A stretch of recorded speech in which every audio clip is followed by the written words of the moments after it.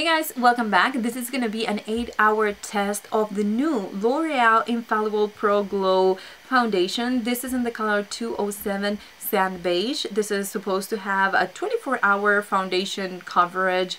It's a radiant finish. It wears up to 24 hours. It coverage is medium, the texture is light, and basically what it says is that you are supposed to shake it and then apply it on the skin.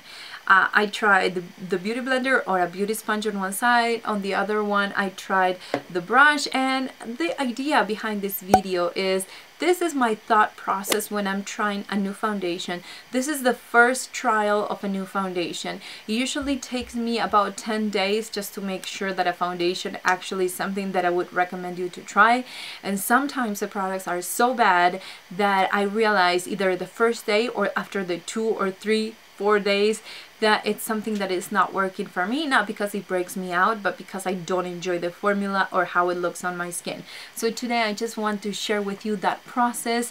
You know, this foundation promises a lot of things, like 24 hours of coverage. Let's try 8 and see how it looks at the end of the day. So if you're interested in all that, then just keep watching.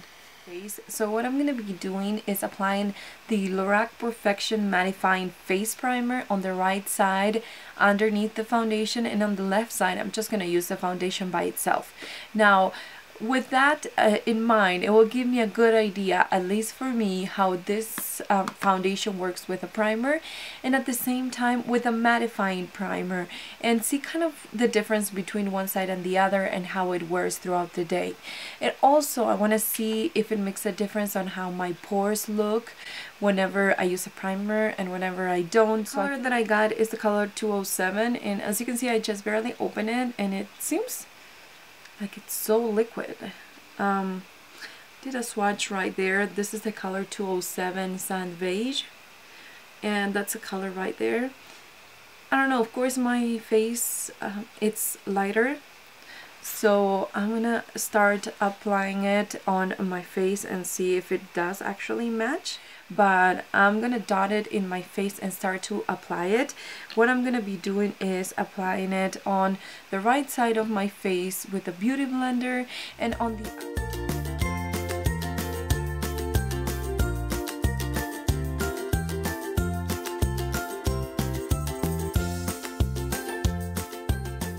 okay, it does look lighter when I look straight in the camera, but if I go like this, you can see that it's the same color.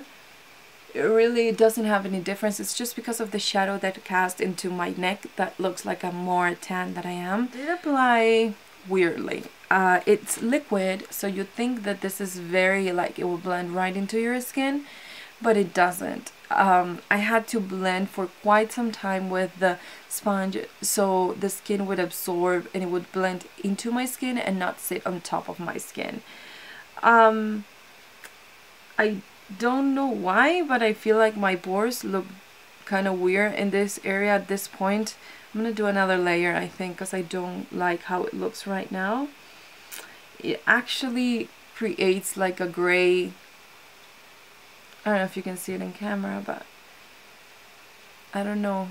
It's good, the color it's good, but in some areas that sits on my skin, wherever I have dark pigmentation,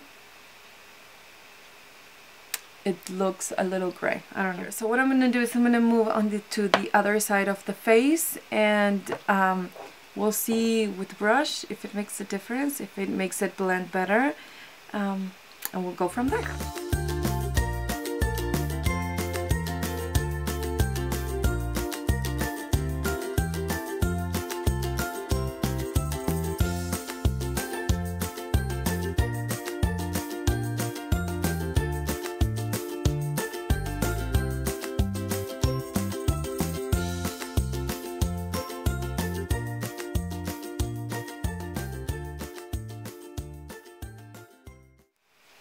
So I did use my buffing brush. I don't like how long it took me to blend it into my skin. And then I had to finish with my beauty blender because this doesn't warm up and go inside my skin. It sits on top of the skin just if it like sunscreen, you know, the really heavy white looking sunscreen that you put on your face and it takes forever to be absorbed and that it makes your face look white. That's exactly how I felt this foundation blended into my skin. I am not happy about the application. Maybe this will change throughout the day and it will be the most amazing foundation ever, but as of right now I think that the application wasn't the best. I think that the coverage, you know, it's medium coverage, but I think I have medium coverage foundations that cover a little bit more, especially in this area where I have a lot of dark pigmentation. The dark pigmentation looks grayish than the rest of the face. It doesn't look like gray, but compared to the rest of the face, it looks grayish. And I don't like that. I don't know about the glow. Do you see any glow? I mean, does it look glowy to you? I look myself in the mirror and I don't see it. When I look myself in the camera, I can see a little bit of glow here and maybe a little bit here. But other than that, on the mirror, right here, I can't see any glow. So maybe it's something that it's gonna develop throughout the day. What I'm gonna be doing is kind of putting a little bit more into this area so I can get more coverage, hopefully. And I'm gonna see how I do, because I don't know, I feel like this foundation, it just takes too long. See, on camera looks like it's blended, but I don't know if you can see. Can you see the line right there? I mean, just with a few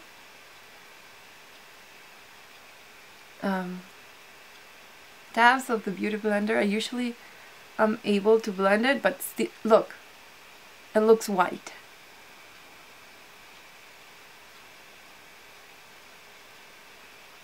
Can you see how it looks different? It's taking some time. Can you see that whitish cast? And the rest of my face, it's a different color. I mean, that's how long it takes to blend. And I'm afraid that if I layer it, I'm gonna get more gray cast, but I'll never know unless I try it, right? So, yeah, it did layer. It did take some time to blend it. I mean, you saw how long it took me to blend into this area, which is a small part of my face. So hopefully you can get that the rest of the face, it took me a lot longer. I don't think it gave me much coverage either. So I'm gonna do the Spanish version. I'm gonna try to blend around my nose and see if I can see a difference. And I'll get back to you on that. But I'll be back later and I'll let you know how I'm doing. Right now it's 7:37 in the morning. So I guess I'm not too excited, as you can see, but let's give it a chance and let's see how this develops throughout the day.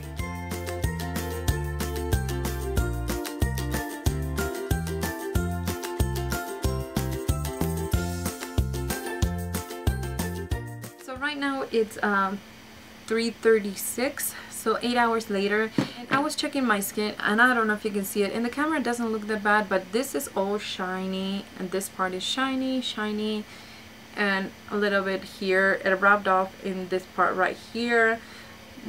Not so much in the chin, not so much glow, or I don't know. It's just, I don't really like the look that it gave me. Now, the gray parts are better. They don't look gray anymore. They look blended and they're just became, you know, the same color as the rest. But I feel like the greasy parts of my face have an extra glow that makes them extra greasy. And on this part right here emphasizes my big pores that I have in this area. So that's the one thing that I don't like. Now, if I compare one side to the other, because of the primer that I used today, a mattifying primer, this didn't do anything. The pores even look worse on this side than this other side. I mean, the coverage is still there. I don't see that it's rubbing off in any other places than my nose, which is normal for foundation, but I don't like the look that it gives me. It's just too oily. And I'm gonna start to blot because you will be able to see that the coverage, it's still there, but I want you to see that, you know, see foundation, but look at that. I mean, I could use a couple more of these.